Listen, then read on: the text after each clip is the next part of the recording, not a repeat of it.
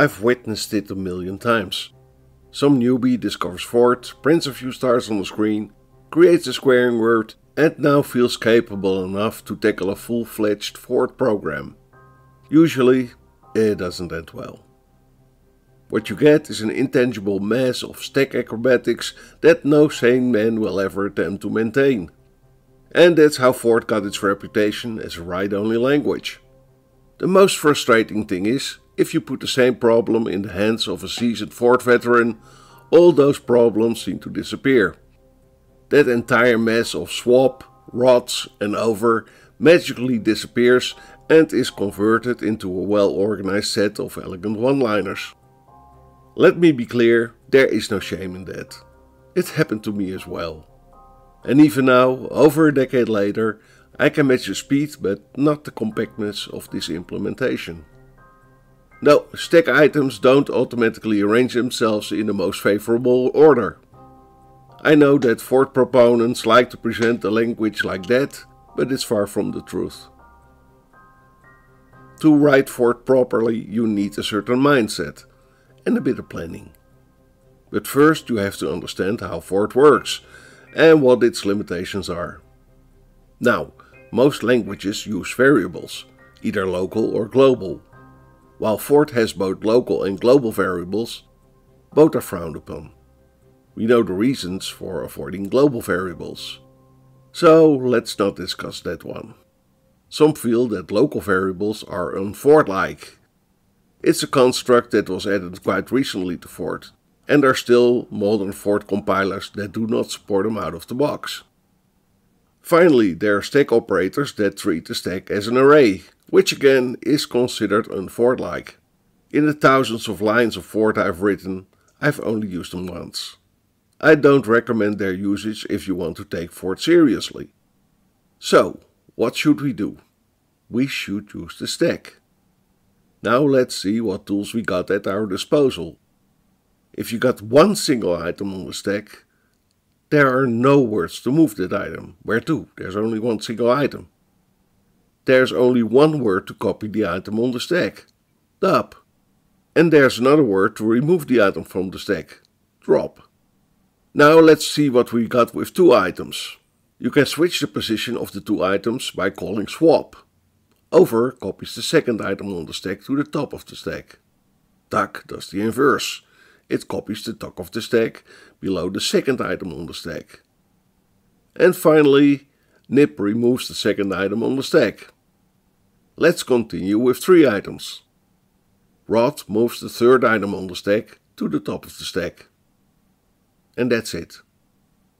No duplication, no removal, that's all. So we can conclude that access to the first two items on the stack is quite easy, but access deeper into the stack is quite difficult. Increasingly difficult, I might say. And note that whenever you copy an item, you also increase the depth of the stack, so the second item is now the third item, an item that only Rot has access to. Now, you might get a little help from the so-called return stack. That's usually the place where the return addresses reside.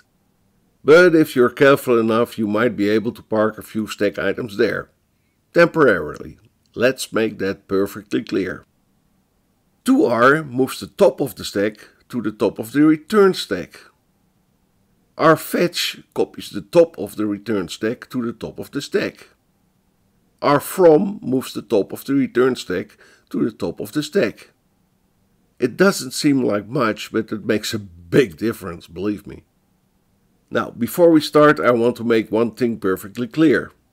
I'll show you how to implement an algorithm in Fort.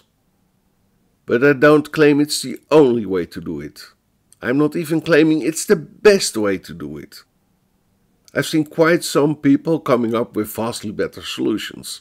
So I won't deny there might be a solution out there that blows this one out of the water.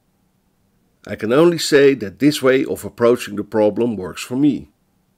If there are other ways to solve them, tell me about it in the comments. We're going to implement a very fast integer square root routine. In order to understand this algorithm, we've made a UBasic Fort implementation. Needless to say, this one uses variables, of course. So let's analyze this baby. The Q variable is assigned to 1 straight away and is used throughout the routine. It takes one parameter, the integer whose square root we're looking for. Halfway, its value is copied to variable z. As a matter of fact, this copy is completely superfluous. We could have carried on with a fetch and nothing would break. That's one variable down. Halfway, variable r is assigned to 0. But if we did that straight away, it would be fine as well, since it's not referenced. The t variable has quite a limited scope within the second loop, so we better leave it just where it is. So, what have we learned? A lot. And here they are. These are all our variables. Now we have to decide where we place them. We don't need variable z, so let's drop this one. But r is quite an active one, so let's place that one on the data stack. The same thing goes for q. On the data stack you go. The parameter seems far better suited for the return stack, since it rarely changes. And let's forget about t for the moment. We'll deal with that one when he comes up. Now, let's tackle the first loop. We got the declaration. Now we initialize and distribute our first 3 variables. We can simply duplicate q and get a fetch from the return stack in order to evaluate the condition. Unless q is greater than a fetch, we multiply q by 4 and repeat. Let's go to the second loop. We can't forget about initializing r or z, since we're already there. The variable q is still the top of the stack, so that's pretty easy. Variable q is then divided by 4, which is a piece of cake. And now we get to a tricky one, let's see. Now variable t has to be calculated, and it gets quite crowded on the stack. If we do it as advertised, we copy r and q, and bury them under z, and subtract them both.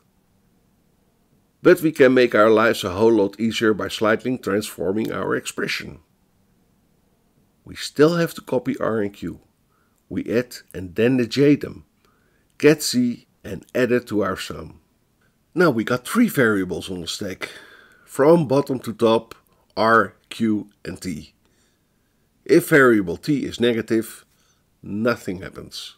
We just have to discard it. However, if variable t is not negative, a lot is happening involving just about every variable. To make matters worse, we have to halve the value of variable r, which is now buried under 2 other variables. But there's a solution. Note for that this expression, the position of variable r doesn't matter, so we can swap it. That's okay, since q plus r equals r plus q, same thing. Now, why did we swap q and r? Because we have to divide r by 2, and that's much easier when r is on top. But first we have to evaluate t. So let's do that. If t is less than 0, we have to get rid of it. So let's do that one first. Now r is on the top of the stack, so we can easily divide it by 2. We're done. Let's go to the second branch. We have to replace z by t. Z is still located on the return stack, so we retrieve it and subsequently discard it. Then we push t on the return stack. Again, r is on the top of the stack, so we can divide it by 2 with a single word. Since this is done at both sides of the branch, the effect is the same as doing it before entering the branch. Finally, we add q to r, leaving q unchanged. We covered the entire conditional now, and then we swap q and r again. But why? Because we've reached the end of the loop, and now we have to reposition r and q, since that's the order in which we started the loop. If we didn't do that, we'd be in a world of pain. Don't make that mistake. Not in a conditional, not in a loop, not after a call, never. Keep the stack neat and tidy at all times. So let's finalize the loop. That's easy. We don't need q anymore, so let's discard it. We still got variable r on the data stack and z on the return stack. There is added value to c, however, since r squared plus c equals the original parameter. It's a kind of remainder. Ordinary programming languages do have a problem returning several results, but Forth hasn't. So why not use it? You can always discard it if you don't need it. And we're done. We've implemented our algorithm efficiently without too much trouble. So let's see them side by side. What have we learned? 1. Don't resort to local variables or pick and roll without a fight. 2. Study your algorithm closely. 3. Don't be afraid to rewrite your expressions. 4. Plan ahead. Don't just look for what you need right now. Take into consideration what you need later. 5. Don't be afraid to retrace your steps and reevaluate your choices. 6. Don't forget to clean up after yourself, no matter whether it's an if, begin, repeat, or an entire routine. 7. Be dry behind the ears before you even attempt to write Forth. Note, small routines are beautiful since they're so easy to manage. I know what you're thinking right now.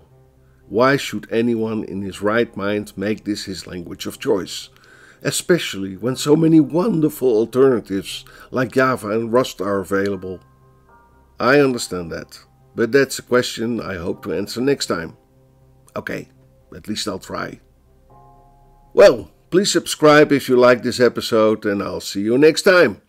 I'm Hans Bezemer and this was Back and Forth.